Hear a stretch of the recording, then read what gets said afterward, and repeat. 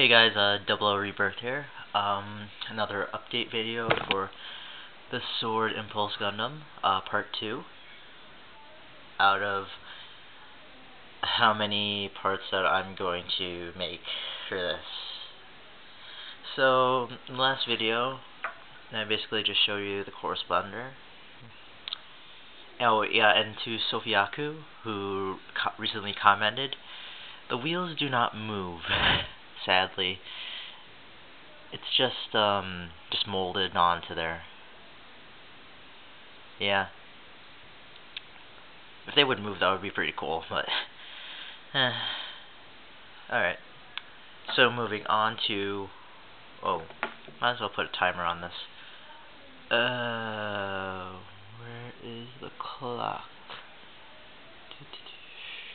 And set the timer to, let's put it at 6 minutes right now, since I'm hoping to make this about a 10-minute video. So, moving on, I recently finished the torso portion, or parts for the chest flyer. So, here's what I got so far. Yeah. This is really nice. I'm really loving this. I built it so cleanly too. It's like, god, I'm loving Sword Impulse now. Yeah. So your basic head movement, and the joints everywhere on this, they're pretty tight. I'm really surprised. You know, it got me kind of worried that I would break it, but yeah. These are probably the only loose parts. So yeah, these just slide right off, and then they turn for the chest flyer. But I'm never gonna change it. I'm not gonna change it in this video. I'm sorry guys, but I do not want to risk damaging this beauty. So yeah, both go out like that. Yeah, and then 360 degrees of movement. The hand can do a 360. Three fingers attached to one little thingy here, and another, or ball joint, and another finger attached to a ball joint. Also the thumb. And for degrees of movement, see the elbow? The armor can adjust itself as it goes up, and you get this range of movement up here. Also, with the hand, it's pretty interesting. Let me just raise it up. Alright, so you can raise the hands up a bit, and then carefully adjust the hand to go like this. So you get the talk to the hand pose almost, or grabbing or squeezing gently.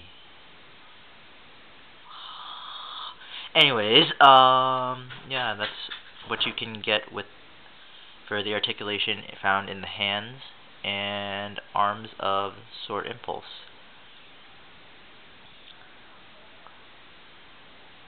Yeah, barely any movement in the head, just basically up and down. And you can get the little armor part for the chest flyer up a bit. So let me get that up. This is kind of the annoying part if you're going to do the chest flyer, is just like some of the pieces slide up and it's kind of annoying. Oh, there's a color change in my camera now, you know. Yeah. So yeah, it's kind of annoying, but what can you do? Slide this back down. You look sexier this way. Yeah.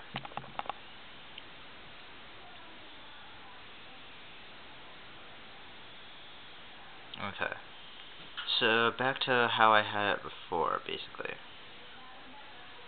360 turn.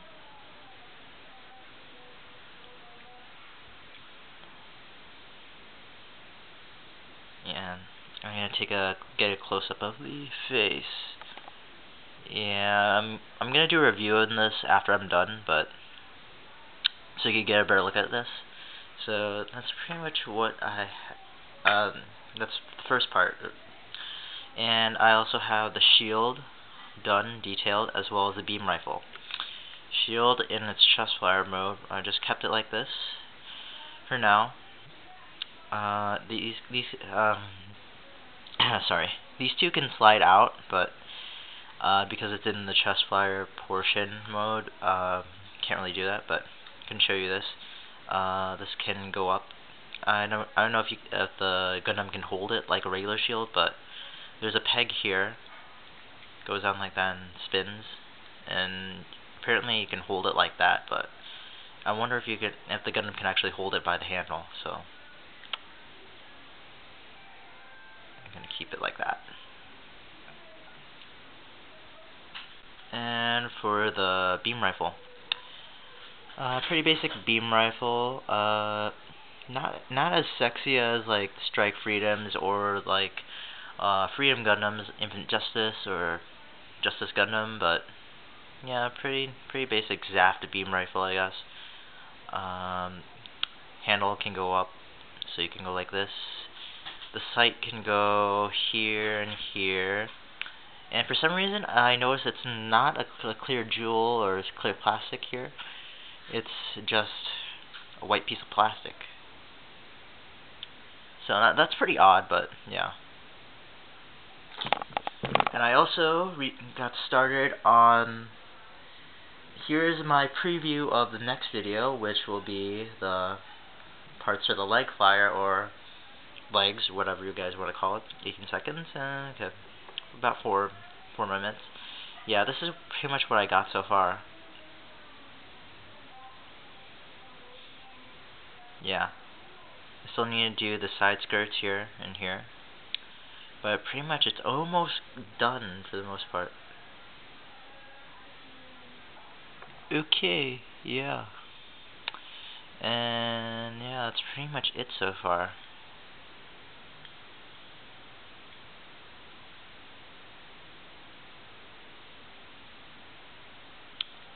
Interesting part when you do any poses.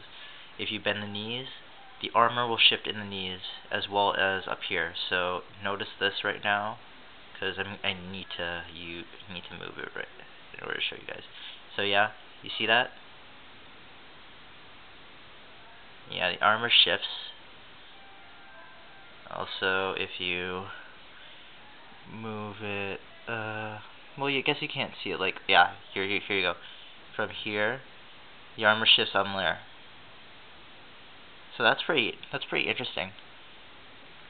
Now I bring it back to normal mode and bring it on down to here. Okay. So yeah, that's pretty much it for this video. I'll update you guys on the next part. But basically, I've been working on this Gundam for maybe 24 hours so far, and this is pretty much how far I've gotten. Only with detailing, touch-ups, like blemishes and whatnot. If you guys want, I can show you like a video or some sort of oh shh.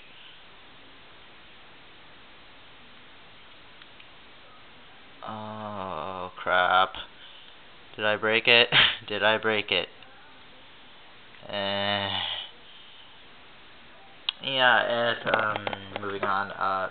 If you guys want, I could show you like a tutorial video on how I build the Gundams based upon other people's and how they do it.